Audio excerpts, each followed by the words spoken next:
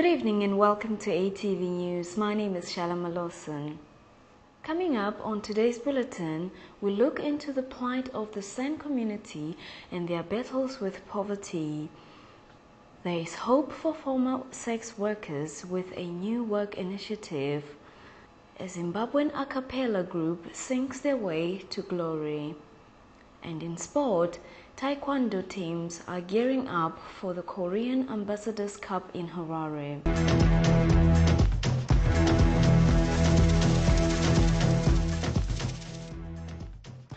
The San indigenous population is living in extreme poverty with little or no access to food, water and other basic services. Our reporter Crispin Tavora sheds more light on the living conditions of the San in the remote southwest of Zimbabwe. Zimbabwe's San community is living in abject poverty in Kaunajena village, about 94 kilometers west of Cholocho, a rural district in the southwestern part of the country. ATV visited the area and met some visibly depressed members of the San community who are facing food and water shortages in addition to social exclusion from the mainstream economy.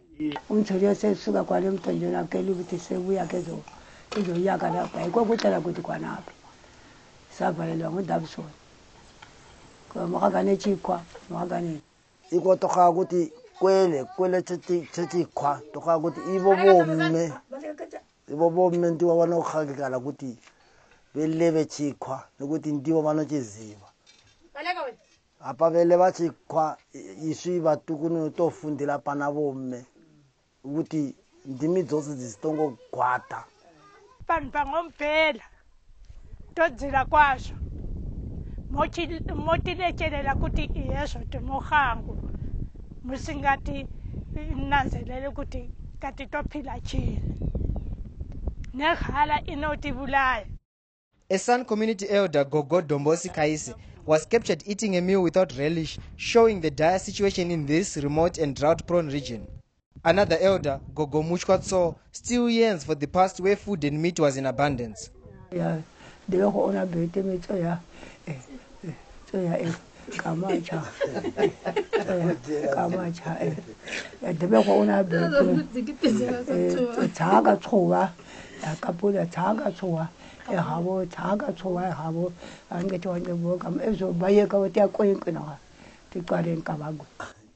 Isifula Sengwe's San village head, Mtandazo Fundlala, appealed for food assistance to avert hunger and starvation among his people. 2 months ibhakede yeah ngobuzima esilabo khona pha kulinda lamanzi trouble ikidi hayi lokho ke hayi lo nyaka vele asoze ephutshe October hayi kaphuthi vele ngenxa yendlovu ezilapha phakathi kwesigaba zethu la emaleli ukuzele emlangeni sezicicile lenkomo seziphendukile labantu sebenatha khona lapho imbuzi idonke unatha khona asitwele nzima kakhulu. Zimbabwe is home to an estimated 2,000 San, most of whom are unemployed and are often socially excluded from various national programs.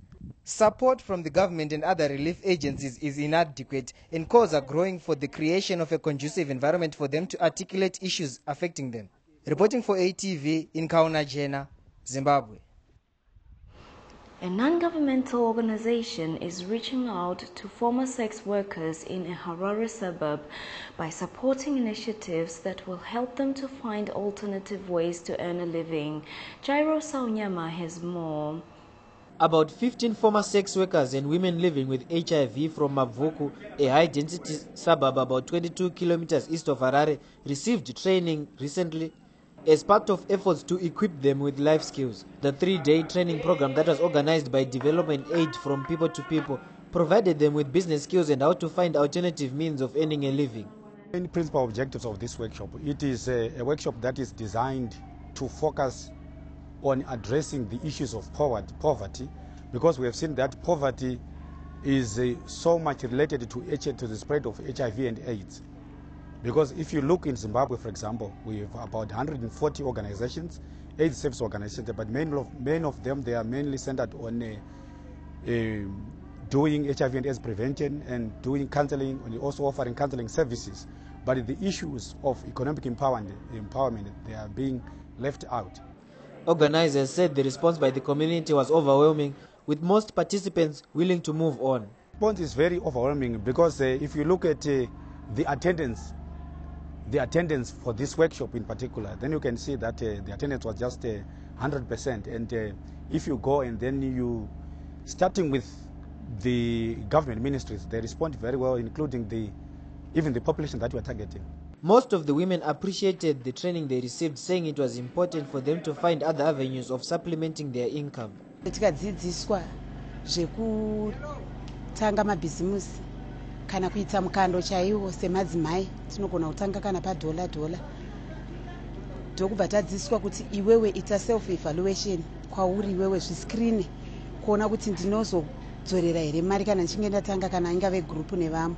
Tadza zvakanyanya kuita ma-projects nekuita ma-support group zvino utungamiri kuti haufanira kuti unofanira kuti munhu wese kana ari munhu wese mutungamiri mugroup unofanira kuti uchipanira nguva yekutaura kuti munhu wese contributa kwemunhu wese ndokunoita kuti group rishande nokuti juice hanzi rakanakiswa nokurukana kwechindambiri.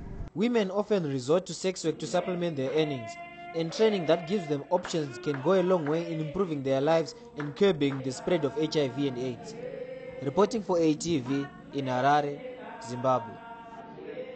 One of Zimbabwe's best a cappella groups has won a regional choral music contest after outshining 10 other groups at a festival in South Africa. Tae-Kwando was there for ATV. Despite having lost its leader and founder Israel Zangare, Zimbabwean singers put up a splendid performance to clinch the top award at the Old Mutual Annual Choir Festival, which was held in South Africa recently. The 50-member choral ensemble won 8,000 Rand cash prize, a floating trophy, and a ticket to the finals of the competition penciled for December in Cape Town. Automatically, it means we've qualified for the nationals, and we are geared for those nationals which will be held in Cape Town in December, on the 8th and 9th of December. Zimbabwean singers outclassed 10 other choral groups at the competitions, and one of the group's conductors say it was a combination of hard work and commitment that ensured them victory. It took a lot of commitment and hard working, and also on the part of the technical team, organizing the people, and then bringing to the people what they had to do and what they were required to produce, and intense practices and sectionized practices and particularized, and also the all nights and drilling of the soloists separately, and also dealing with the demands, which are the tonal demands of the African piece. Other members of the ensemble said winning the competition was an uplifting and befitting tribute to their late choral group founder. Tungosimudzira legacy yakasiwana mudhara because mudhara vane pavo pavakatisira vakashanda basa ravo, saka isu tapo kuti tisimudzire zvavakasiya kuti tiendere mberi. I'm very much excited because tatisina kuzvitarisira sevanhu vanga varasikirwa nemukuru wavo Mr. Israel Zangare. The morale was very low, but now that we won, everybody is very excited, including me. We are very happy. Yeah, it feels so good, so fantastic. I can express the joy that we had after all the challenges that we had throughout the year. We faced a lot of challenges, but this was the only way God could reward us. At least we are at a certain stage that we don't have any complaints for now from God. The multi-talented Zimbabwean singers was formed in 1993 and has won 2 NAMA awards. The choral group has performed at big events, both locally and internationally. Reporting for ATV, I am Tae-Kwando in Harare, Zimbabwe. Taekwondo teams in the southern region are gearing up for the Korean Ambassadors Cup, which is scheduled to be held in Harare this month. Melody Mukudu reports. Southern region Taekwondo teams over the weekend held some drills in preparation for the forthcoming Korean Ambassadors Cup to be held in Harare next month. The Taekwondo competitors are upbeat about the forthcoming tournament. For the next preparation, the next tournament, ngilungisisa ama mistakes amikade ngenza lapho ngakade ngitshaya ngama-single techniques ngiyasentshaya ngayo ngama-combinations. I think it's great ngoba iyasiboost our preparing for i-tournament coming. We got an ambassador. White Tigers coach Admire Chichiliza said his team is geared up for the tournament. Ngezelela ukutraina uboys bambonke ukuthi siyewina ngoSeptember eHarare. The Southern Region Chief Instructor of Tae-Kwando said the matches were important in maintaining their competitiveness. We'll keep them informed because we had a tournament in June, end of June, and so far from then they haven't had anything. So this one will keep them informed for their next tournament. Taekwondo is gaining popularity as a sport in Zimbabwe, with more people joining the sport every year. Reporting for ATV in Matobo, Zimbabwe. Thank you for joining us. Good night.